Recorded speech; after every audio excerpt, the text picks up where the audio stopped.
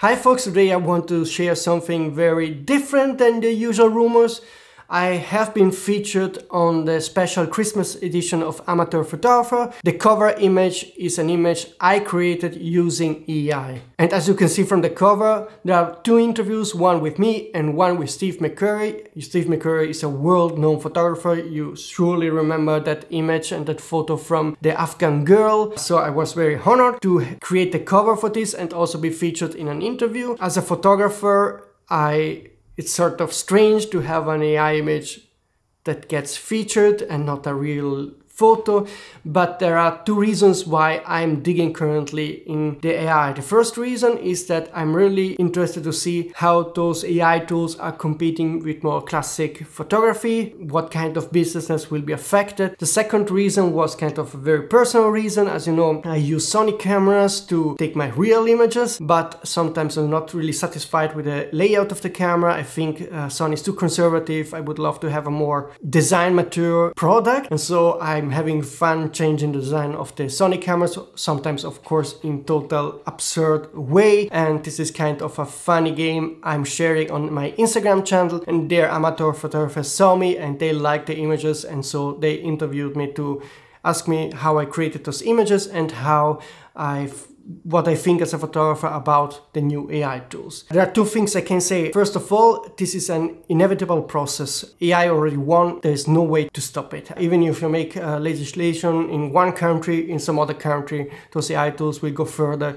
So there's no way out from this. The second thing I think where I see an opportunity for photographers and where I surely saw some positive development for myself is that if you're a photographer, you know how to create images as a photographer. You know how the light should be, what the focal length should be, the depth of field and so forth.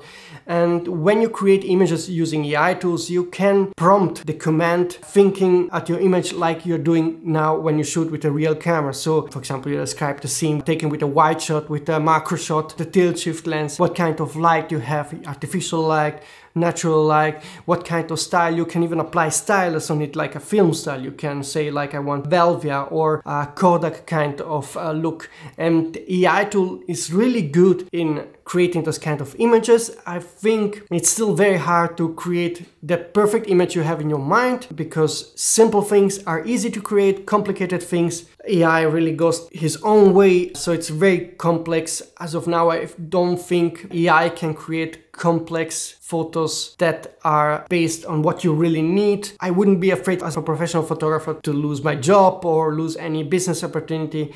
AI will replace some kind of mass illustrations, stock photography and that kind of stuff, but if you need a certain kind of image or photo for your work, AI is not going to give you that image. There are too many variables and interpretation, and it's very hard still as of today to get the image that I really want.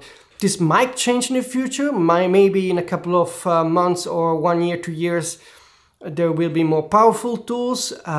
Could be. I know that AI is now also starting to get okay for short videos, which is also interesting. I think you photographer using AI tools, you can edit your images, your real images, in a different way, which can be very productive. You can also create completely non-photos, pure AI images using your photographer skills. So I see an opportunity for a new kind of market for us photographers, where we use our skills to create different kind of images. On the other side, just to conclude this video, I see also a different trend right now, which is going into the classic film direction. So 35 medium format film, which gives you two main advantages. First of all, you have proof that you have a real photo, you have a chemical proof. It's clear that this is an original image, which I think is super. And also the second advantage is that you have a built-in style in the film and you don't need to work a lot on Photoshop or whatever, but you have a clear recognizable style. That simplicity and directness is something that I really do like. So in general, for 2024, for us photographers, I think we should not only focus on our normal digital photography, but also on AI photography and on classic film photography. Those will be the two trends coming in 2024, in my opinion. So anyway, if you have some interesting points to make or arguments, please comment this post. I will read your comments and I will keep you up to date with all that innovation coming in 2024 when in my next videos. See you soon, folks.